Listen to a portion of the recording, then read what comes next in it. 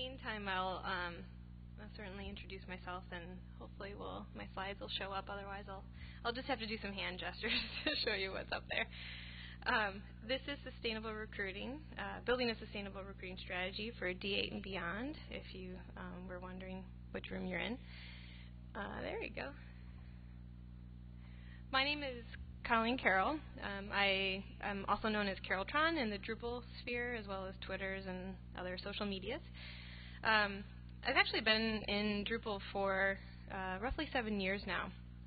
And one of the things that I suppose you should know about me is that I'm incredibly passionate about all things that can be sustainable.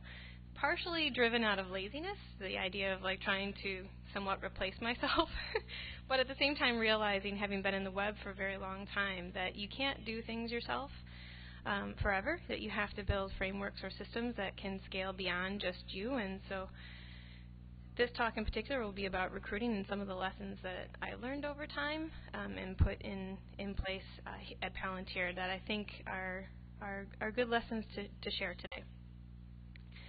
So the real question is why are you here? So, I wouldn't be able to do a sustainable session unless I had some kind of garden metaphor. And for this, it could be that you're here because you're starting fresh. And, the gardener in me says that looks like cilantro. And I feel like I need to tell you already about the balance of like sun and shade to make a proper garden there. But really, maybe you're here because this is new to you and you really want to get some insight. Or maybe you're here with a group. You're in progress. You're starting to build your recruiting garden, your hiring garden. Quite possibly you're here to weed out some people, and that's also an important part of the process. Or maybe you're here to just straight up compare because you have the most beautiful garden in the world, and that's also okay. I want to hear what you have to say. But there's also this. You may be here because you're debating whether or not to go with a talent acquisition or if you should do it in-house because of the burden, of the challenges of having to recruit talent in the technology world as we do. So what is recruitment really? It's a lot of things, but to many of us it's about finding the best. It's about making connections, going out to conferences and making sure that you're hearing what's being said, you're being present. But it's also about keeping that talent that you just brought into your team. The reality is, though, is it's so much more than that. It needs to be consistent, it needs to be scalable, and it needs to be adaptable. Without these values, without these principles, you cannot make it sustain beyond you or with your team or as technology changes, any of these things. I feel quite strongly that it needs to be a group effort, that you can rely on staff or other members of your team to help you with this effort that you have ahead of you. But most importantly, it does need to be sustainable. And how do you do that? How do you grow something? How do you build a framework and let it live and breathe beyond just you and your efforts? If you are a recruiter yourself, or if you're in charge of that hiring process, you probably do some of it intuitively. You may not even be able to completely articulate what it is that you're doing. And hopefully through my story and through some of the lessons I've learned, I can help you articulate that so that you can grow a framework that you can share and invite participation to. So I can't tell my story unless I give you some of the woes of hiring. There's a lot of them. If you've been in hiring or recruiting, you've gone through ups and downs, you've gone through attrition. It's exhausting. It's never ending. And I think it took me probably 4 or 5 years to realize that it was never going to stop, and I just had to embrace it. So here's some of the thoughts that go through my head in a hiring capacity. This is kind of the latest one. So technology is changing every single day. The names are getting crazier, more ridiculous. I'm not a developer anymore. I used to be. But it's challenging to keep up. And I have people telling me I need to find somebody who knows Travis. And I'm thinking to myself, all right, so I can figure this out, right? Who's Travis? He's got to be somebody important. But the developer in me knows smart enough. I should probably Google it first and maybe look at a few different pages. And, sure enough, I find that it's yet another new technology that is important. It's critical to our development process. And there was a blip in time where I thought I didn't need to know this stuff. And it's true, I don't need to know every single tool as a recruiter. However, I do have to have conversations with my team. I do need to know what it is that they're interested in, and I need to set them up for success to help me recruit. I can connect them to the people. I can connect the people that we're recruiting to people on my team who know, quite honestly, better than I do. And that I support that effort in and of itself is one of the most beautiful ingredients to a successful recruiting strategy, because they want to work with a great team, and if you can demonstrate that, even better. So there's Travis. Then there's my other favorite. You're getting promoted. This one actually strikes anxiety to me now, because what I've realized as a hiring person is that, that's great. Moving up in the team, staying wonderful. Oh my God, I have to fill their position. And I hadn't been thinking about it, and I've been helping them move to this new position, which is fantastic. I want that. I want to encourage that. That's how you keep retention. But you can't, what I've learned from a employee advancement side is that you have to be thinking about a succession plan. Who moves into that position? Is there someone else on the team that's moved into that position? Have you been having those conversations with your various managers or just peers even? Have you been looking out across the community that you're involved in for potential fits? Are you constantly having those conversations so that you're not caught off guard when someone gets a wonderful promotion? There's also when somebody quits. I don't know if anybody's actually seen this video, but it's totally amazing. And I wish I was excited as I was to watch this video when someone tells me that they're quitting. I keep thinking it's like my heart breaks. No, I just trained you up. Or, you were amazing. You were challenging everybody else on the team. There's so many things that I was excited about. But this is a reality. People in our industry do not stay at places for a long time. When I grew up, my father worked for a union. He worked at the city for 35 years. That's what you did. You worked your craft across those years. You got better and better, and you moved into management. You did these different things. 2 years, maybe a little longer, maybe a little less is what you have to start to expect. And I learned many years ago that I needed to embrace that as an opportunity. Sometimes we need to say goodbye. That's also very important. Back to the initial image that I showed of a garden that we need to weed, you're looking for a cohesive team, a team that can perform, a team that can sustain, that can grow, that can be challenged. If you have people in the team who are not challenging others, your team is at risk. So you have to make the horrible decision to ask somebody to leave. It's not an easy thing to do, but, it's a part of the life cycle. Then there's this one, which is really interesting. This one I probably learned most recently this last year. It's that it's like never fails. I just hire somebody, and then all of a sudden we need to hire 3 more engineers or 2 more feds. It's like I just finished this. Now I got to start over again. So what I've learned is that I have to have a bench. I have to say, I got you. I got like 3 candidates. I've been talking to them. It'll be great. I won't now have to start my entire recruiting process over. I'm not starting, back on my back foot. So truly this process or what you need to embody as a recruiter is being proactive and adaptable. It's key that you embrace the fact that we live and breathe a landscape that's changing every second. And if we can anticipate it, if we can be proactive, if we can be adaptable to it, it won't overcome us. So it needs to be sustainable. You have to build a framework. So then we introduce D8. And you're wondering probably what, maybe you're here because you're thinking, how do I prepare my team for D8, or how do I get new talent for D8? And it's true, D8 offers a lot of challenges. It also offers a significant amount of opportunities. And I think actually, quite honestly, it shows a mirror to us as recruiters, things that we should have known all along. So to quote Larry Garfield here, who works at Palantir, this is from a blog post he wrote about D8 for the win, your next hire is outside of Drupal, essentially. So he says, one of the challenges to finding good Drupal talent is that Drupal has historically been, weird. And by weird, I mean entirely unlike any other system on the market. I feel this statement so far to my core, I can't even tell you. As I said, I started at Palantir as a front-end developer about 8.5 years ago. And now I'm the director of operations, so I'm looking at how the company functions. I'm looking at building the team, about employee development, all of these different things. I'm not developing anymore. But when I came into Palantir, we were a little CMS agnostic, but then we embraced Drupal. I was excited, right? Because I was like, no more like 500 CMSs. I don't have to learn these 5 different languages. I can specialize now. But it was so unlike anything I had ever met. I wanted to fight it. I wanted to rip it apart. I wanted to, kick it out the door because it didn't. As a developer, I was a creator.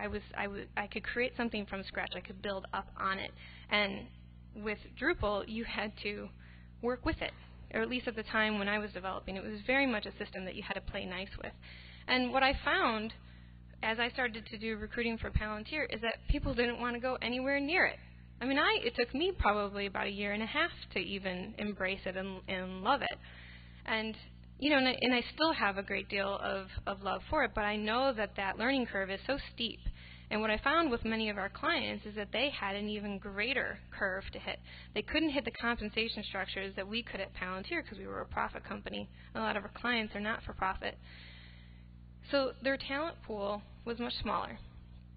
And now they have this, very elaborate system that we help build in Drupal, and they can't extend it themselves because they want to customize it. They don't want to just do some build-out. They want to do something more.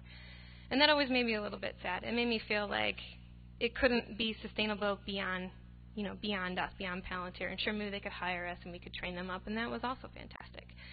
But I found that our clients also would go out and try to seek Drupal developers, and they just couldn't find them. And they had all these other systems that had nothing to do with Drupal. So hire in a developer who just does Drupal, but yet they have a handful of other custom systems. A lot of not-for-profits have FileMaker Pro, things like that. Hopefully we don't hire FileMaker Pro developers. But all this to say that in order to prepare for D8, this is where the mirror comes to play. We have to look at ourselves and say, what make good developers? And what the answer to that is people who have an understanding or have a background or have the desire to learn the core principles of many of the programming languages that we learned before Drupal or that they're doing outside of Drupal. What is it, pure PHP, for instance, or templating engines like Twig, all the things that are starting to be baked into D8 get us back to the roots of being web developers. A handful of years ago, about the time that I was starting to come out of development and I was doing project leading at that point, I was doing less code. I don't remember who I was talking to, but we were specifically talking about Drupal, and I said that I miss being a web developer. I miss being able to create, to add things in and build this beautiful thing instead of having to unpack what felt to me like a box full of knotted Christmas lights. If I was really good, I could probably get it all out and not break any of the lights, but that's how it felt. So to prepare for D8, you have to invest in your existing team, but you also now have a new set of communities that you can reach out to, different PHP conferences, for instance. Get the message out there that Drupal is more than what it's been, that it is welcoming now to many other people who in the past may have steered clear of it because it was like, it's just a little weird. I don't understand it. It doesn't play nice with these other things. The hope is that it does. And the reality is that we probably should have been doing this all along, even with D7, even with D6. Doesn't matter what the tool is. If we hire people who are, have foundation in core principles of programming language, they can apply it to most, if not anything. Finding people who are strategic thinkers, who are strong problem solvers, who have strong soft skills, who can adapt, who can grow with your company, with your team, because who knows how long you're going to be in Drupal even. You may have to expand your tool chain. You may need to include different things. So it's important not to get Drupal myopic. I think it's super important to think about this world out there beyond Drupal that has amazing talent in there, then bringing them into our Drupal community, and maybe even having them help train up our talent. So let's talk about a strategy that I feel, worked at Palantir that, for instance, is multifaceted, that uses this desire to find people with soft skills, to find people who are adaptable. The best way for me to do that is quite honestly to tell you a little bit more about my story and the journey that I took to get where I'm at. So, as I said, I joined Palantir about 8.5 years ago as a front-end developer. There were 7 people at Palantir at the time that I joined Palantir, and we're at 40 right now. Throughout that entire time, I've always been involved in the hiring process in some way or another. Obviously, now I'm much more actively. It's under my domain. I run the process, and I do quite a bit of the recruiting. But prior to Palantir, I worked for a very large not-for-profit that, couldn't keep talent. We didn't have strong, skilled talent, or talent that truly understood a lot of the systems that we were doing. But I saw good people come and go, and it was sad. So I very much wanted to be a part of that hiring process. I wanted to find the people who had that same passion that I had, and that would stick through it and help us steer towards what it was that we were looking for, which was to do really great work, quality work that could scale, work that could meet clients' needs, and especially in the not-for-profit world, people who couldn't get like the big, at the time, systems that were like Vignette and things that were just completely out of their reach. So I did hiring by myself for the most part, a couple people here and there, but it was very intuitive, it was very ad hoc, and it did not scale. So about 3 years ago, we hired Susan Golland, who works with me. She's the people and process coordinator. She's incredibly level-headed, I promise. Susan was hired about the same time that I was, a handful of months before I was about to go on maternity leave. So it was really important that I somehow translate all of these things that I had been doing intuitively to somebody else so that should the need arise, processes could keep going on without me. So Susan was quite instrumental. Actually, the process of just training her was very eye-opening for me. The second thing that happened is that I had my daughter Winnie, about 8 months after Susan joined the team, and my life changed. I couldn't be recruiting anymore. I couldn't be going to conferences. So everything changed for me. The things that I could do so instinctively, like get a beer with somebody or just have a conversation at our booth or over lunch, or I just didn't have access to these things anymore. My priorities had shifted. So I needed to change something. So Susan and I worked together to essentially document our hiring process. This was the first step. And one of the first things that Susan said to me is that if you're going to delegate something, you need to give it all. You cannot give me part of it. You need to help me both succeed as well as give me a space to fail.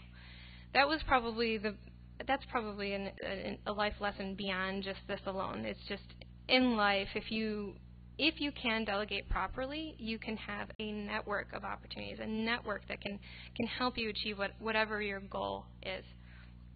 So the hiring process that we established was actually quite simple.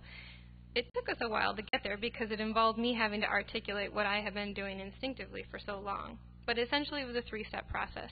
A screening process that was with she and I looking for soft skills, followed by a skills-based process or interview that was with peers on the team and was able to get into the weeds. And I didn't have to be a part of that one. Maybe the development manager or somebody within the project management team, depending on who we were hiring, could be part of that. And then the third round interview would be with the final round, the people who were going to make the final say. I might also show back up in that interview. What's important about the fact that we had a 3-step process is that we knew what it was. It was a framework that we could use, but it was also something that I could communicate to the people who I was interviewing. This, to me, is what I have found to be the most influential of all, is that when you're interviewing somebody, they are interviewing somewhere else, and quite possibly somewhere that's got a better offer on the table. So somehow you have got to hook them to stay with you through that entire process. And I have found that the best way to do that is just to be honest about them, about what the process is, when you're going to get back to them. And how we do that is that we treat it in 3 steps, and we make a decision about who makes it to the next round after that first round. Genius. I learned that because prior to Susan helping me define that, I let things go a little bit longer, and I lost some really great candidates because I didn't have my schedule. I didn't have under control. I didn't have things organized. I couldn't clearly communicate expectations. I lost so many candidates because of that. Additionally, when you start to involve peers in the interview process, now the person who you're interviewing gets a sense of culture. They get a sense of who is going to be on their team and how smart they are, or how challenging they are, and why do they really want to work there. So that was fantastic. So in general, I decentralized the process. It kind of started off just most like people wanted to be involved, but then I realized, no, this has to happen every time.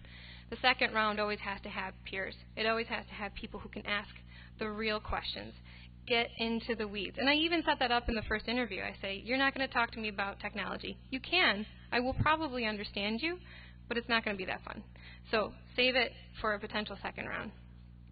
So this is great. I decentralized. Amazing. So now I have to be in less interviews, which is really exciting. What was an unexpected surprise is that I actually created recruiting ambassadors through this process. This was not my intent. This was never my target. It was an unexpected, wonderful outcome. The people who were involved in the peer process, in the skills-based interview, now became people who could speak to the values and values of the company, the hiring process, why we wanted to work there. They were set up to ask the questions. So when they would go to conferences or they'd be out with friends or at a meetup, wherever they're at, they already know how to ask the questions, and they became recruiting ambassadors.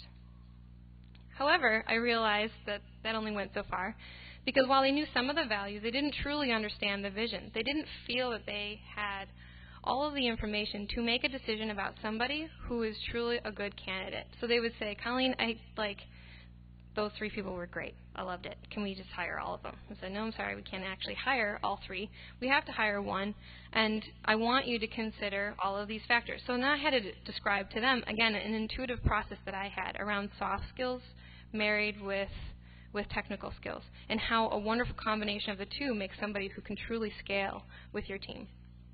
And so what I realized is that I really needed to articulate what the vision and values not only of the company were to the people involved in the interview process, but what the vision and value was of the interviewing process. Because I was able to do that, now they're even more powerful recruiting ambassadors. And actually, another unexpected outcome is that they started to seek out people who fit that skill set and bring them back to me without, I didn't have to solicit any of it. So that being said, then we hit the next maturity level, which is that you need to identify your gaps. You start to realize that, my team looks really similar. And it's true. We hire within, or we network within people we know. The only way to change that is to network outside of your familiar grounds. So, one way to do this is to send people to conferences that are, outside of your familiarity. You have to look at your team and ask yourself if they're representative of the population or the audience that's actually going to use your product. And if they're not, those are essentially the gaps that you have to hire for. And then when I say gaps, I don't even just mean from a demographic standpoint. I truly mean from all avenues, even from an intellectual, from a skill set, from a problem-solving background, everything.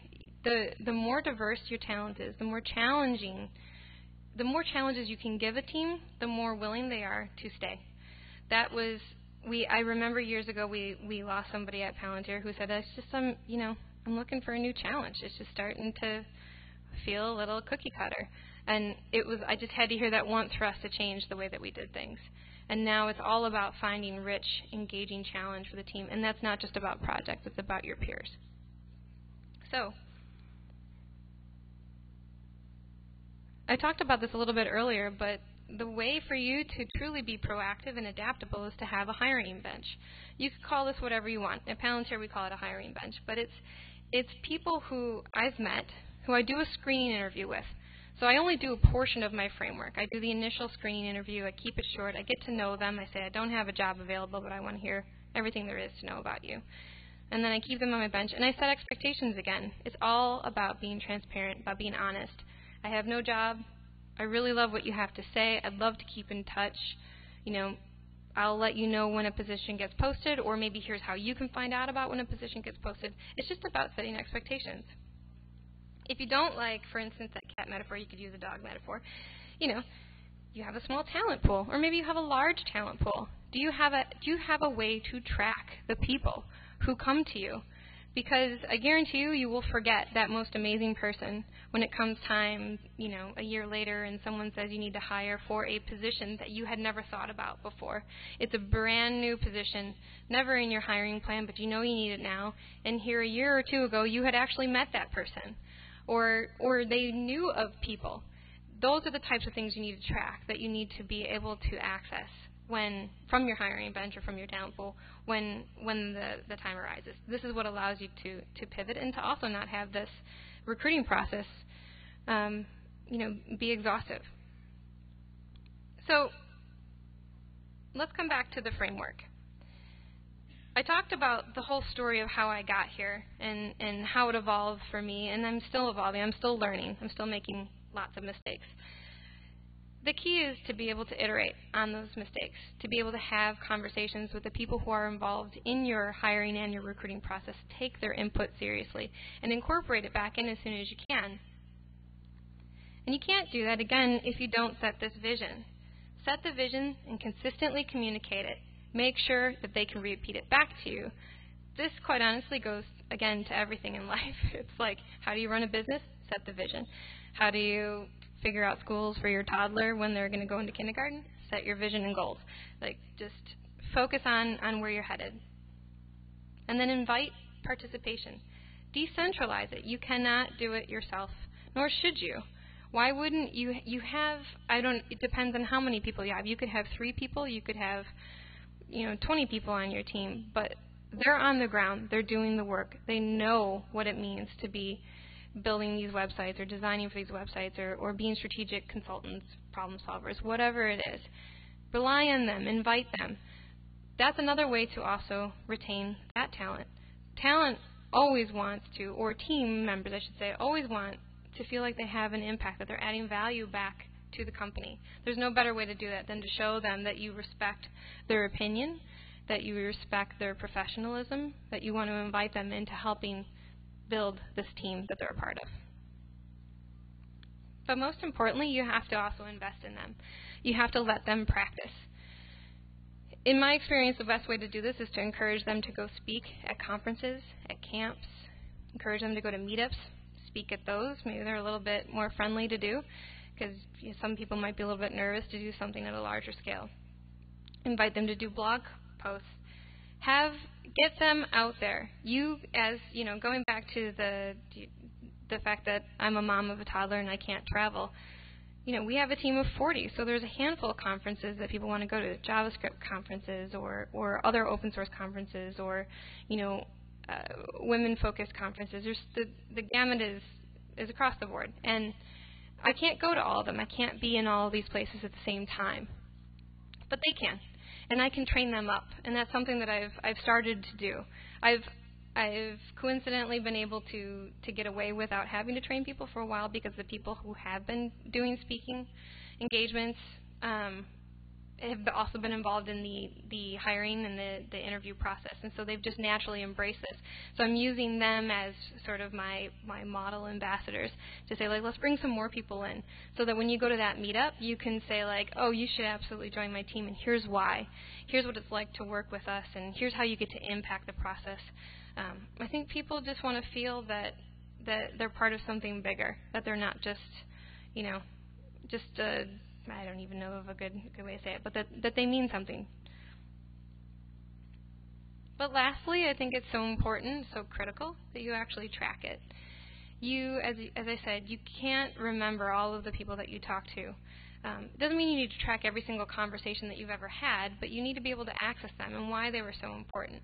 So that, for instance, if you're at a conference like this, you can find out, or you can see if they're there, and if they are, then you can be prepared to talk to them and say, hey, how are you doing? Have our stars, aligned? Can you what do we think about some new opportunities? Being always ready to have those conversations, always ready to make connections is kind of the another important ingredient of being a successful recruiter. So essentially, this is it. Vision, participation, practice, and to track it. I'm sure there's like 500 more steps, but this framework, this 4-step framework, I apply it to so much at Palantir.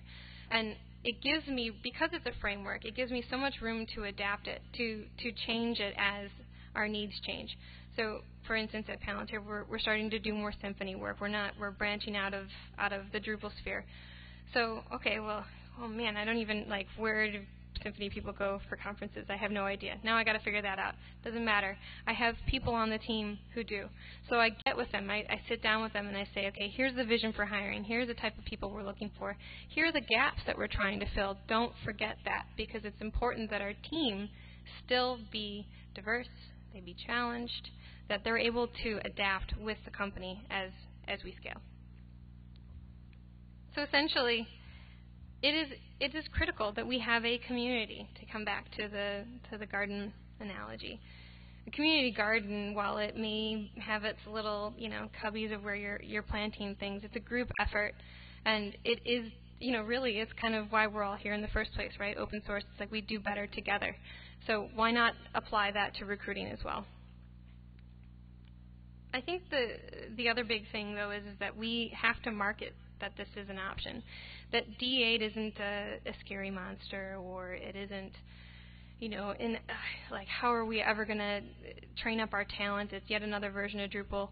It doesn't matter. There's so much talent out there that already has the hard skills and the soft skills to get you to where you need to be. And investing in them and supporting them is the way to get there. So I think in summary, I think the thing that's important to know is that, as I said, I've been at Palantir for 8.5 years. We started off with 7 people. We're 40 right now. And I believe about 10 of us have had a tenure of over 5 years, which is amazing. In my first handful of years at Palantir, I would say our turnover rate was fairly high, which is to be expected in the industry that we're in. But by establishing some of this framework, we've been able to keep people engaged. We've been able to keep them challenged, invested, and feeling like they have an impact on this bigger thing that is our team. And so I hope that some of this, is something that you can apply back to what you're doing, if it's with a team, if you're by yourself, or even if you are going to a talent acquisition service. If you're going to them, you still have to have a strategy. You still need to know what your vision is, where you're going, and how you're going to invite participation with your team. They can help you find that talent, but if you don't have that strategy, if you don't have that goal defined, you won't get the talent that will stay and will help you as a company do better. So that's it. Thank you.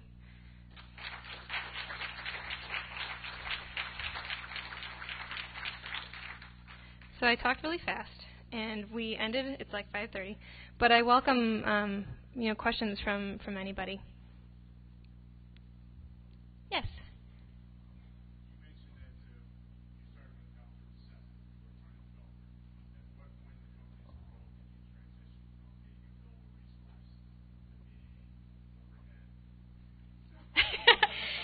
Sure. So I'll repeat the question, because I'm assuming, are we supposed to use the microphones too for the? Okay. So the question was, I can repeat. Thank you.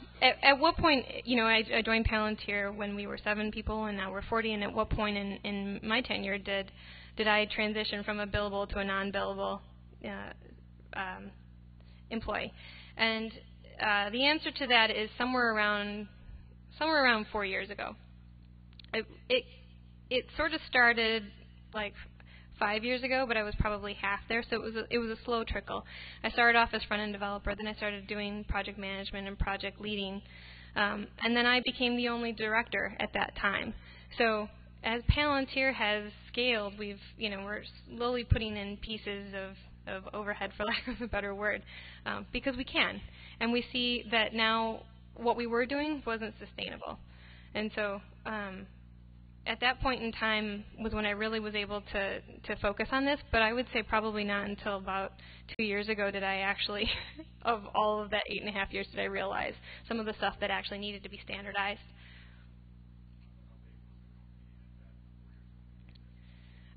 We were about 12 people. Yeah. Thank you. Any other questions? Yes.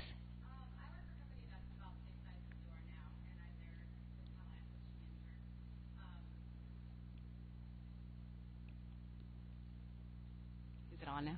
Oh, there you go. I didn't even realize. And I'm wondering, so you talked about the participation piece, and that's really intriguing to me, mostly because, as probably similar for you, we have like 8 extroverts and 32 introverts.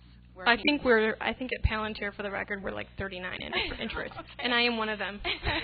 I didn't mention that in my slides. So that's a whole other conversation that I would love to have with you offline. How the heck are you recruiting? I have no idea. I'm just kidding. But I am wondering, like, in terms of participation, I struggle with, and maybe it's because I'm a control freak, but like I struggle with the trusting these very introverted, very socially adept people to make a judgment call on soft skills, especially. Sure. So, let me think.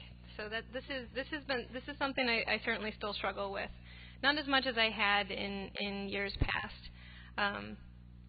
So I told you what the framework was as we've got it right now.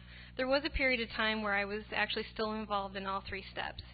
And so for instance, right now, at the screening level, it used to be me and Susan. She would work with me to screen for certain soft skills, and I would tell her why I liked certain things afterwards. We would do a debrief almost immediately after each of our things.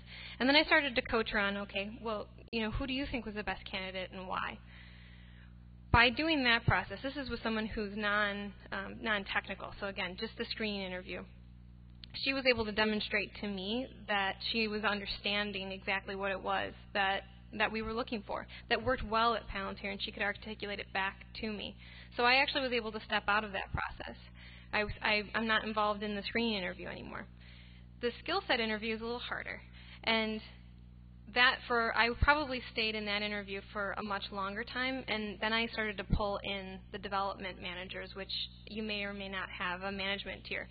But I coached them on, again, what soft skills we want and why. And quite honestly, what I did is I compared, or I tried to reflect back on past experiences with people who did not work well and why that was the case. And it's neither here nor there. It's not about the person being, a good person or a bad person. It's about whether or not they're able to succeed within this environment that we've cultivated. And I will say quite honestly, extroverts at Palantir, we're like, you're outnumbered by introverts. So like if you like to have conversations, people are going to be on their headphones all day. So it might not work out. And what I will do in an interview process is I will let that candidate know that. So the trusting process of your internal team is hard. It's not an easy thing to do, but the best advice I could give you is quite honestly just to coach them through it and get them to demonstrate. And if they can't do it, they can't be in that process. Then you either have to stay in there, or you have to coach somebody else, or bring somebody else in. I had a question about the decentralization part of it. Mm-hmm. So that assumes that that there are multiple people to move things. So what about even before that point? Any strategies for, like, if we're not even at that point yet, just to grow the team out? So, because you don't have anyone you can decentralize to. Yeah. Sure. So, let me think here. It's like a chicken-egg thing. It is a chicken and the egg. Well, I mean, I'm sure there's, if I think through it a little bit, I'm sure there's another strategy, but what I did is I had to do it myself for a long time. I had to screen. And what that process turns out like is that you hire a lot of people who are actually not a very good fit, because you're not doing, for instance, development anymore, or maybe you're not doing, project management. But the minute you do have someone that you can rely on, you should invite them in bring them under your wing and say, hey, we should have another project manager, or have conversations with them before you're even interviewing somebody. Maybe you don't even have a job posted, but it's going to happen at some point. Start having those conversations with people on the team who you think can screen for that type of candidate. And if you don't have, or rather, you need to actually articulate what it is that you're looking for. So if for instance, you put up a job description, what in that job description are the deal breakers? And what things do you want people to expand on? Just highlight those bits, and then talk to different folks on your team to see if they can help you, identify that in a potential candidate. But it is hard. I mean, you got to get to a point where you have a team before you can actually decentralize. I hope that answered your question. Well, yeah, I was just thinking more in terms of the specific skills that they're. I know people in my company, most of them don't do Drupal, for example. Sure. So it refers more to like higher level concepts maybe, and sort of vague hand pointy stuff. Right. So, yeah. That's a good point. Yeah. Well, right, because in our skills round, one of the other things that we do is we ask for code samples. But obviously, I can't review a code sample. That's not going to go well. So that is interesting. I think the way that you do this actually is that let's say you are hiring someone in Drupal, for instance. It's actually quite easy, because if they're involved in the community, and hopefully they are, because there's a lot of people that are involved in the community who are looking for jobs, you look them up. You try to see how much involvement they have. You check their comments on issue queues and see how often there's like positive versus negative conversations. Are they always starting troll wars, or are they actually proceeding to move things along?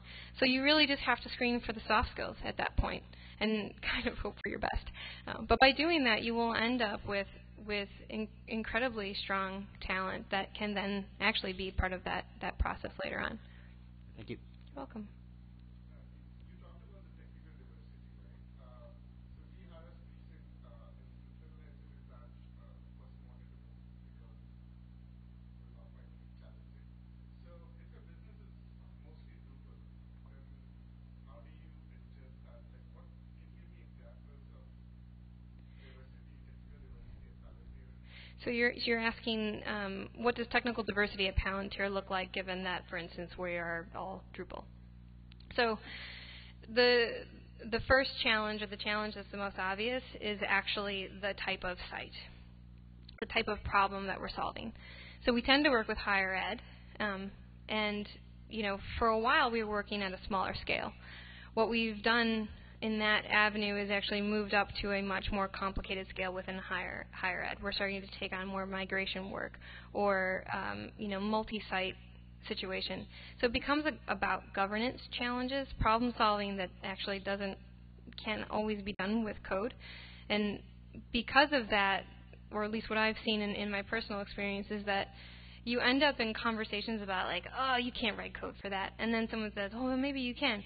And then it becomes a debate between the developers to say, no, we can actually create something that would streamline the efforts of the people that are maintaining the site. So it's not even necessarily about the people, the end users, the audience that will be using the site, but rather the administrators. So sometimes the challenge is in there. Sometimes the challenge is in the requirements gathering. But from a technical skill set, I think it's about finding things that are maybe missing in Drupal that solve the different business requirements or needs that the client may have. But when you're setting up a practice, like if you're going to bring someone from a certain background, your next project might talk about that. So then how do you utilize that? So one project, exactly is solving the problem via projects rather than Right. So I can give you an example of a Symfony developer that we've hired. And we hired him for a Symfony project. That project is done, and most of our projects are Drupal, for instance. So, and then some of our Drupal projects have ended, and so what we've decided to do is actually get some training resources for our team so that this Symfony developer can actually learn up some Drupal experience, maybe help us build out some internal infrastructure tools. And then for the Drupal developers, we're saying, hey, you know what, like there's some Symfony stuff that you should learn. And now there's internal resources within the team that can also help mentor. Collaboration among the team is also one of the biggest things that is I would say is a retention thing for Palantir. People want to be able to talk to each other, to brainstorm, to come up with ideas for tools within our infrastructure stack. So when you have gaps during projects, that's a great way to train up people and to to help them flex some muscles. But with this Symfony developer, we hired him, and I was incredibly honest with him about the fact that Symfony is a very small portion of our portfolio at this point.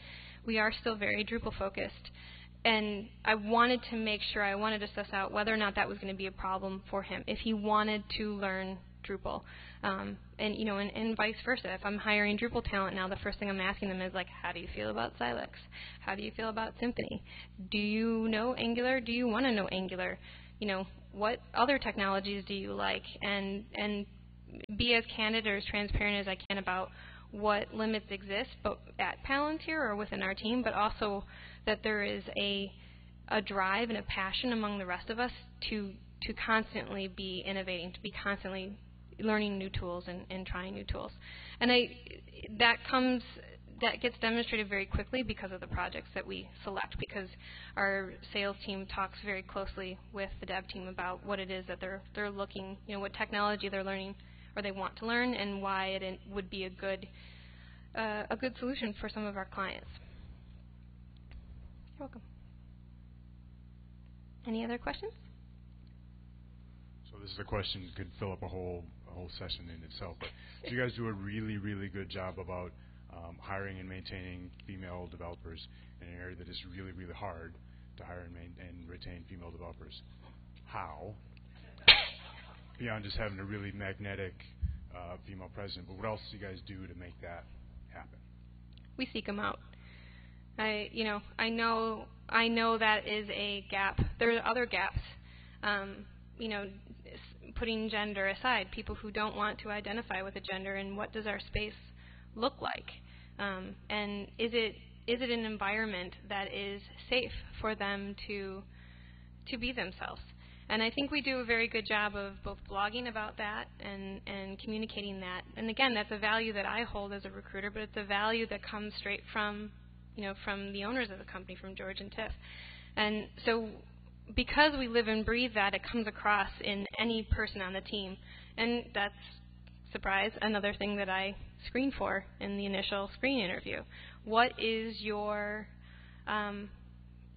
are you an inclusive person? That actually used to be a question. Sometimes I ask it. It just sort of depends on what the person divulges in their first interview. But I try to ask a question about what does it mean to be inclusive, and how do you create that in a conversation that maybe is a little challenging? Oftentimes people give me client versions, but I try to then unpack it from a peer-to-peer. How do you handle a conflict within your team or a difference of opinion?